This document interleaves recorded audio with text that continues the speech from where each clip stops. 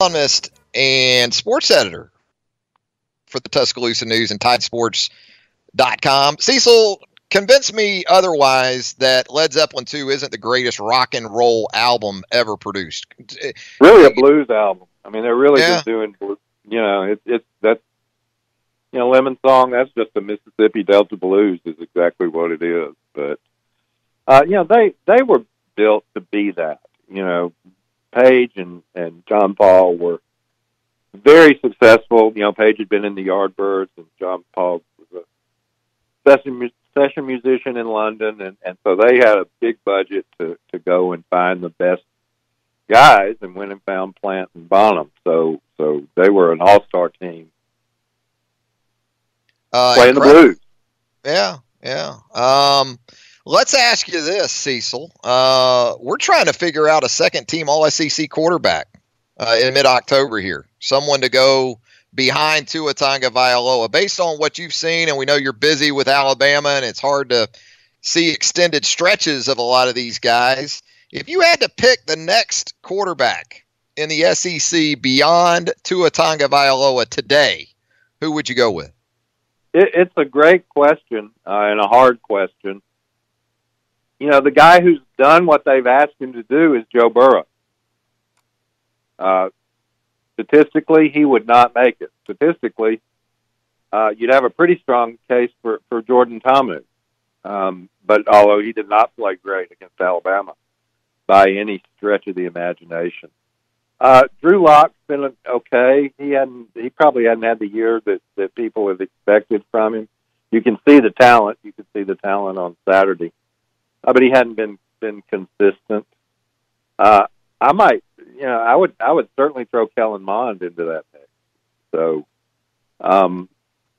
Fromm's been up and down, Stidham's been up and down, and that's probably being kind.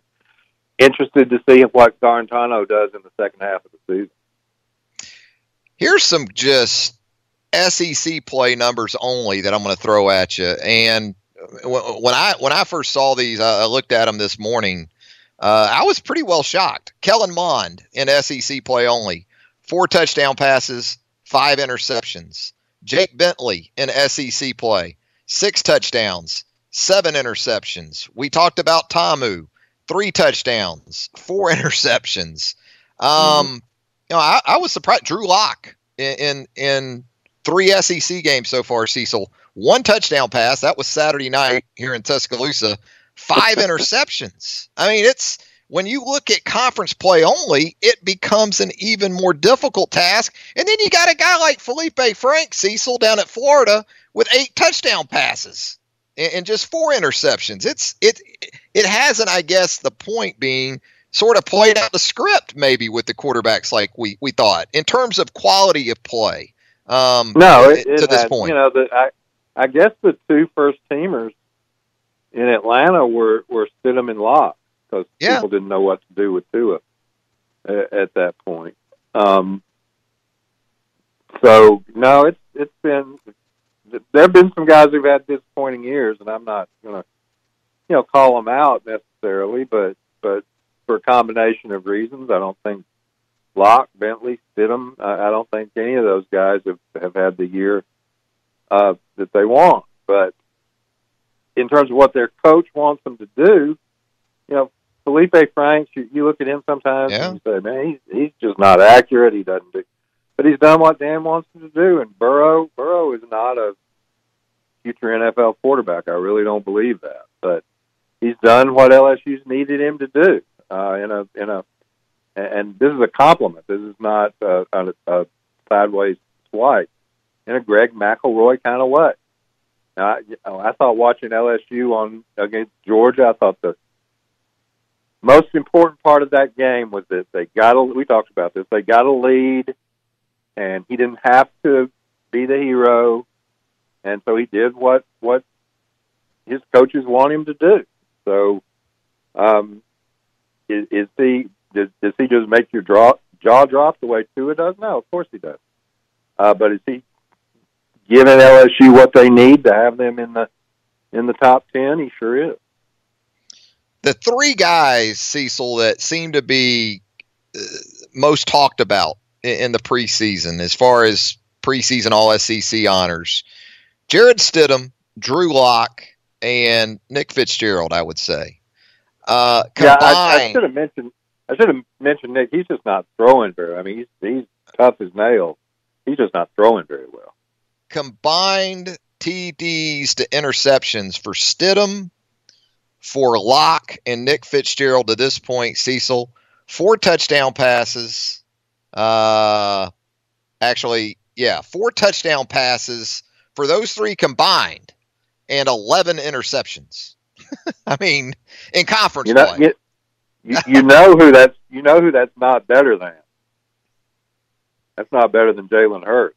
No. And look, I've had some responses to this poll today, and I know they're semi tongue-in-cheek, but if anything, Jalen has had his value increased by what we haven't seen from some supposed, first-team type All-SEC quarterbacks around the league. Yeah, that would be a fascinating vote for Jalen to be the second-team All-SEC quarterback. I'm with you on Joe Burrow, though. I think exactly what you said. He has been exactly what they needed at the quarterback position. And, he's a tough dude, too. His personality, the way he plays, fits perfectly with and really what they want to be. I guess my concern is he too much of a tough guy? Because, Cecil, every time I watch Joe Burrow, he's taking big shots. And we know the depth situation they have right now at quarterback at LSU. Yeah, that LSU Mississippi State game on Saturday, it's going to be like when your kids were 4 or 5 and they took the Tonka truck and just rammed them into each other as hard as they could. That's what that game's going to be like. Just pieces and parts and metal on metal. Fitzgerald's going to take some shots. Burrow's going to take some shots. Yeah, no doubt about it. Talking about a quarterback that's a little banged up right now, Tua Tagovailoa. There's been a lot of interest, obviously, since the start of the third quarter on Saturday night at Bryant-Denny Stadium. Cecil, the buzz that was palpable, I would say, for a multitude of reasons in that stadium Saturday night, sort of dimmed there, didn't it, early in the third quarter? It did. Obviously, people were concerned, and the parents coming down, I think, which is certainly understandable. I don't have a problem with it. But when they came down, I think everybody really didn't take that as a good sign. So it seems to have worked out. Tua practiced yesterday. Who knows how the Tennessee game will go? It could go like the Arkansas game in terms of getting a big lead, or even the Ole Miss game, where you just don't see him that much just because of the way that the game has gone. I would say this. I think at the absolute earliest comfortable point that Tua could come out in Knoxville, I think that's what Alabama fans want to see. I would definitely agree with that. And again, as you saw in his place against Missouri, you had that luxury. I mean, if you discounted the potential value to Jalen Hurts before Saturday night, and you still do, I don't know what I can say that can change your mind in terms of the luxury that Nick Saban has now that, Ohio State still has some solid quarterback depth, but think about having Joe Burrow as the backup to Dwayne Haskins, given what we've seen from Burrow so far this year. We've talked about Clemson with Kelly Bryant moving on, leaving them very exposed with Trevor Lawrence and a little else at the quarterback position. Just your thoughts on Jalen, and have you seen the improvement that we've heard Nick Saban speak to, and I think a lot of other people have witnessed? Well, what was he against Missouri? 6 for 7 for 105, something like that. Yeah, nearly perfect. I mean, it's tough to play better, and people, I understand people, Fred, and Tua is the first team quarterback for a reason. That debate's done, but Jalen, how many guys go into a stadium and their backup quarterback is a junior football wise? Although he's going to graduate, but you know, Jalen. How many? The backup quarterback. You're the home team. The backup quarterback who's coming in has already beaten you in his career, twice. So, you know, how many times does that ever happen?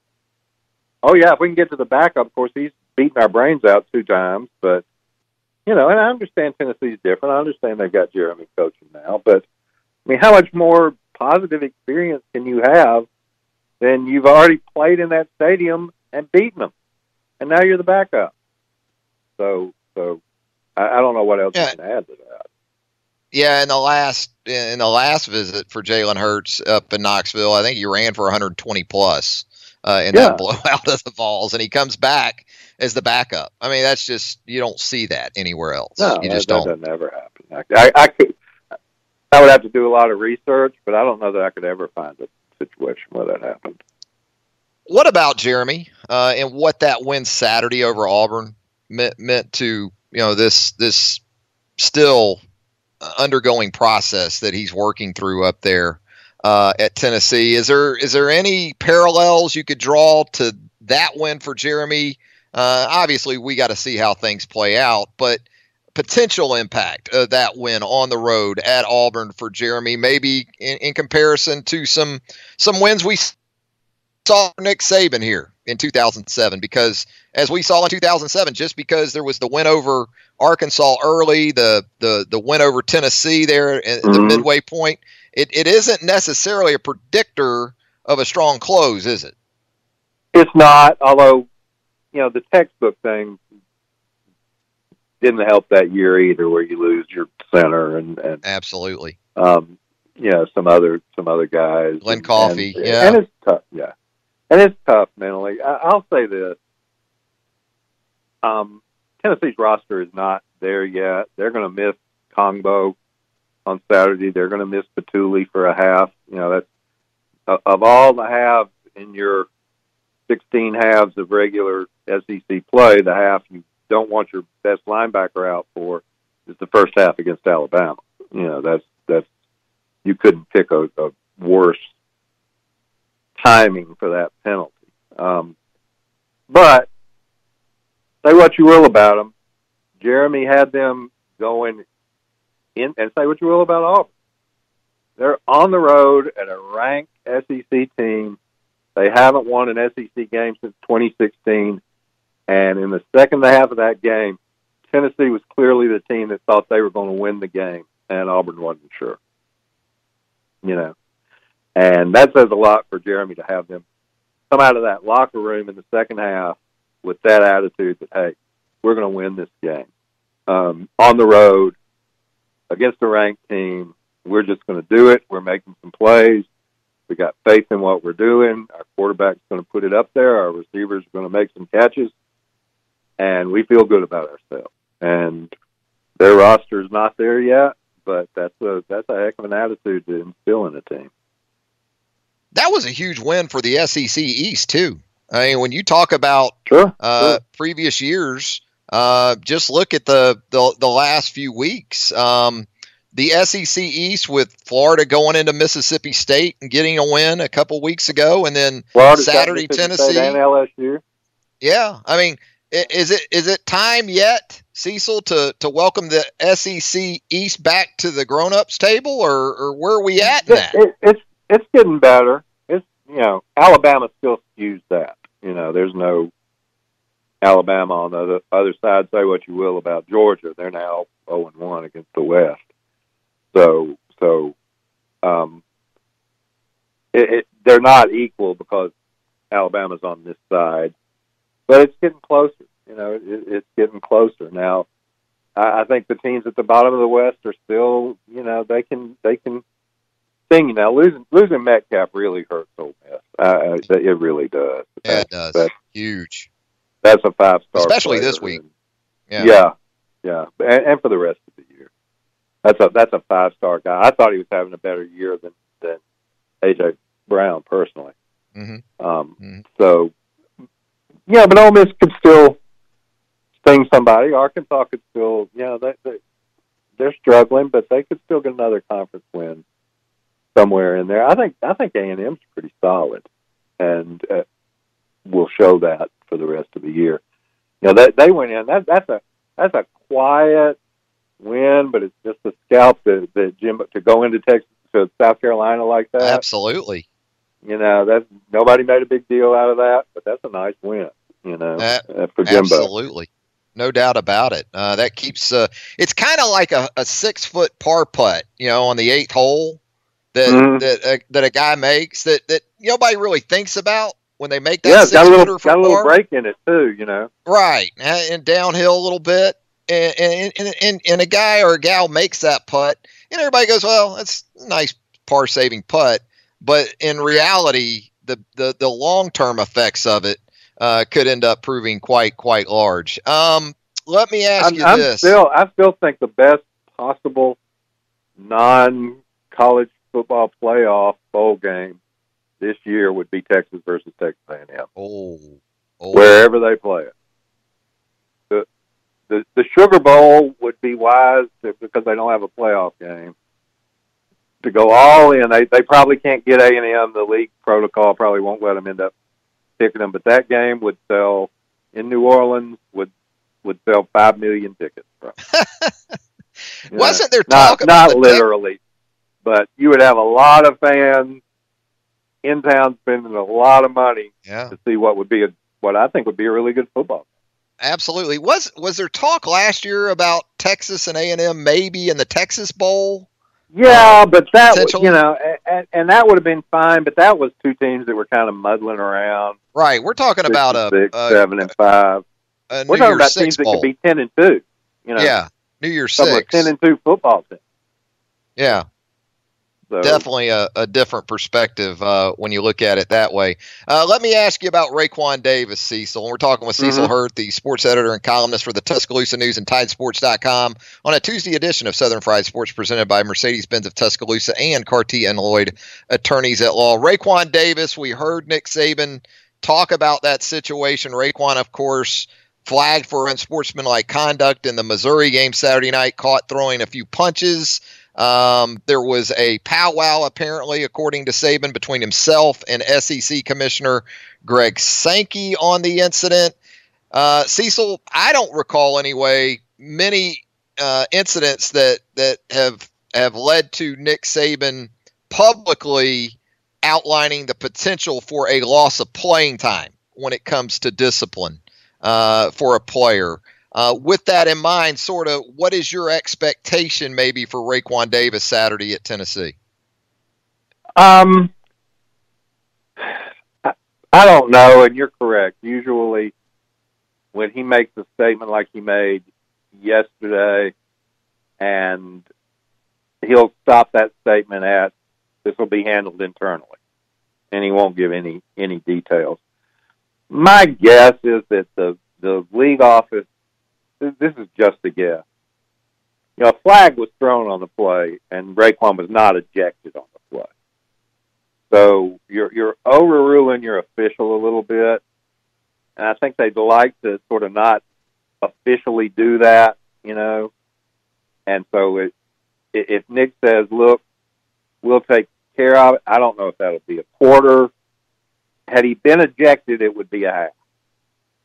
And that's a possibility, but, you know, will it be against Tennessee? I think it would. You know, I don't think that he'd hold it over to the Citadel or whatever. But, you know, it's a lot went on that play. And I hear from a lot of Alabama fans, well, what about 47 twisting Ruggs' leg? Or what about Mac getting hit and jumped on that play and Raekwon's just trying to help him out? But, you know, throwing fists is a bad look, and the league office needed to take a look at it. Raekwon's apologized for it. Could he miss a quarter in Knoxville? Sure. Could he miss a half? Probably could miss a half. Not saying he will. But I think that's how the league office wanted. I think they'd be much happier seeing Nick Saban handle it than having to go into our officials should have ejected the player at the time, et cetera, et cetera. There you go. Cecil, as we let you go here, know that you were at the Tide tip-off event last night. I've got a strong opinion on my 5 guys for this Alabama basketball team that I want to see on the floor. And that's saying something because from a depth standpoint, Cecil, including the post, with Kyra Lewis reclassifying coming in this year instead of next year, as far as depth goes, where would you put this team just on the surface heading into a season compared to some previous years? Oh, I think they're too deep at every position, which sounds like football, but I think that they are. The inside guys I think are fine. Dante and Giddens and Galen. I think how you rotate that. And Fleming Davis obviously needs some work, but now he's got a frame. So I think those guys can contribute in the post. I don't think you'll see as much of Alex in the post, Alex Reese, but he certainly looks better. They say, not just last night, but over the course of the practices so far, that he shot the ball really well. The thing that you couldn't tell last night, or I didn't think you could, is exactly how the point guard situation is going to shake out. Avery Jr. did some good things last night, and Kyra is clearly talented, very talented. He's skinny as a swivel stick, as they like to say, and young. He's young. He's 17 years old. And Dejan, Dejan did some good things. I think Avery's really trying to push him. I just am not convinced that Dejan is a natural point. That he can ball, he can handle it. They've got 4 guys that can handle it, because you could put Herb on there and really get by against most teams.